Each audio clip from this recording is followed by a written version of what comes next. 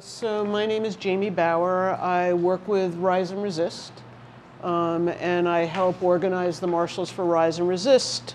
But I started doing marshaling with ACT UP, the AIDS Coalition to Unleash Power, in the late 1980s.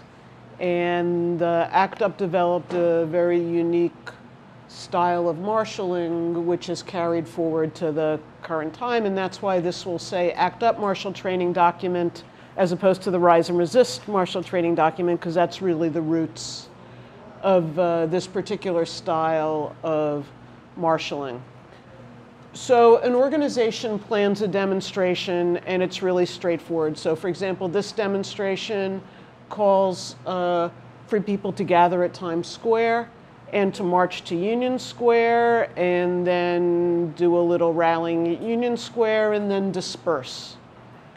And so what would marshals be expected to do at this? They'd be expected to get there early, welcome people, sort of form a very loose ring around the group as a whole. So be on the perimeter, be inviting people to join us, be keeping an eye on the police, be on the lookout for anybody who's a heckler or wanting to get in an altercation with a demonstrator, be on the lookout for any demonstrators who are having arguments with each other, and that happens fairly frequently. People are offended by other people's signs, and sometimes we need friendly intervention with that. And you're there to pass information, so to tell people, hey, look, in 15 minutes we're going to start marching. Then when we march, what the marshals do is, again, help delimit the march. You know, you set the pace in the front, you pick up, there's some people in the back who make sure there's a buffer between us and the police behind us. And then we usually keep some marshals on the side who also help block traffic on the side streets as we're moving. And generally, everything is really nice and easy, and it's a great way to participate in the demo. Marshals always arrive first and leave last. So you get there before it starts, you have to stay there until it's over. And if that was all that really being a marshal needed, we could all go home right now. But the fact is that a lot of times things happen that you don't expect to happen. And what I want to do is really walk everybody through what those kinds of things are, so that if you're marshaling a demonstration and you see them happening, you can identify them and tell other marshals and help resolve it. Or if you're actually at a demonstration where you just showed up to demonstrate, you can jump in and help if you need to.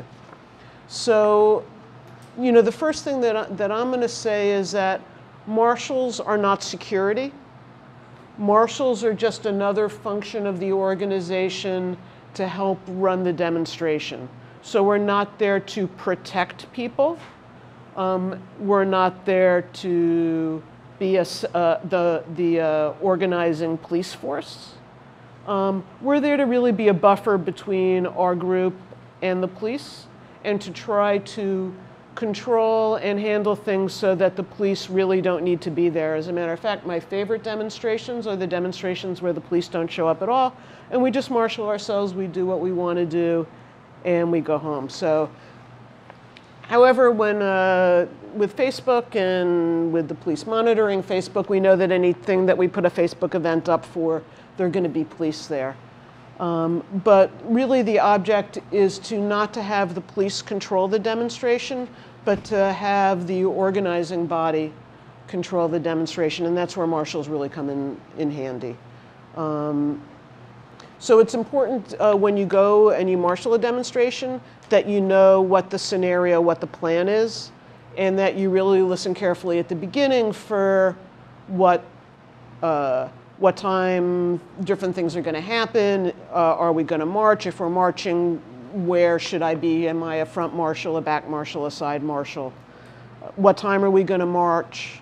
Where are we ending up? What are we going to do when we get there? And how are we expected to end the demonstration? How are we going to Are we going to have a ritual? Are we going to sing? Are we going to chant? How are we going to disperse people and get them out of the area?